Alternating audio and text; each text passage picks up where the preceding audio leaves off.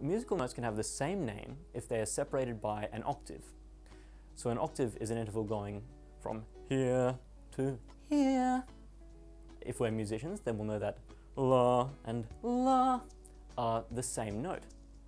They're one octave apart. So an octave corresponds to a pitch having exactly double the frequency. So that means if the lower note is 200 Hertz, then the upper note will be double that, 400 Hertz. And an octave above that will be double 400, so 800 Hertz.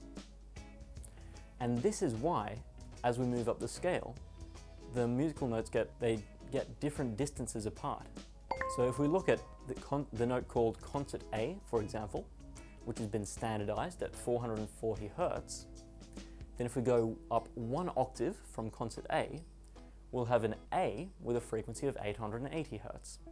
So one octave corresponds to a doubling or a halving in frequency if we're going down.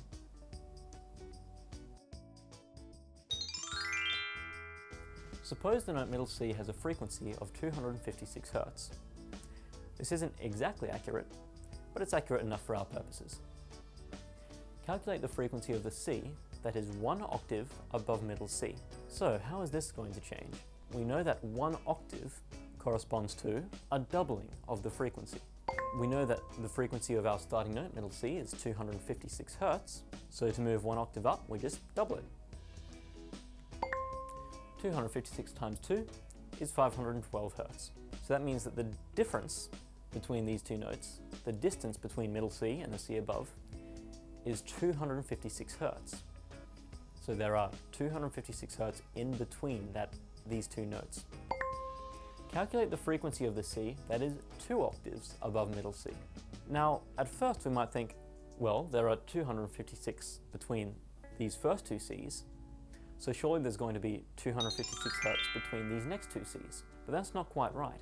If we move up 256 Hertz from this C, we'll actually end up at the musical note G, which is halfway in between two Cs if we look at the frequency.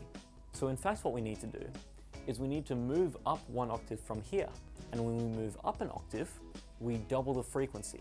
512 Hertz times 2 is 1024 Hertz. If we were to add 512 to 256, which is the interval between these two Cs, then we would not in fact get the next C. We would get one of the harmonic series, or one of the elements of the harmonic series. But that's more sort of advanced acoustics, so I'll leave it here for now.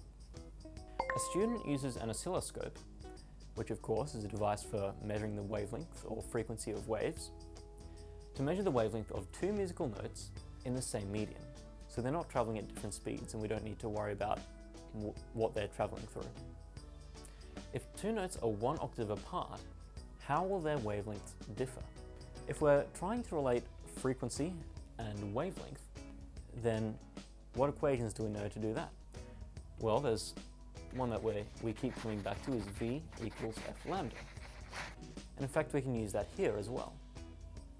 If the two sound waves are both traveling in the same medium, that means that V is going to be a constant number. So that means that frequency times wavelength for the first wave will equal the frequency times wavelength for the second wave.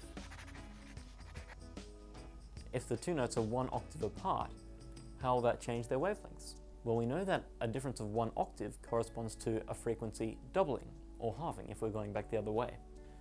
And so if F1, for example, is double F2, but we know that this condition has to hold true, then we can see that lambda 1 will need to be half of lambda 2 in order to keep the equation correct. So if the two waves travel through the same medium, they'll have the same velocity. That's an important part of the question, because if they're traveling through different media, then their wavelengths will depend on the speed of sound in that medium. So from our equation, V equals F lambda, that means that the higher note, the note that is one octave above the other, will have a shorter wavelength by a factor of exactly 1/2.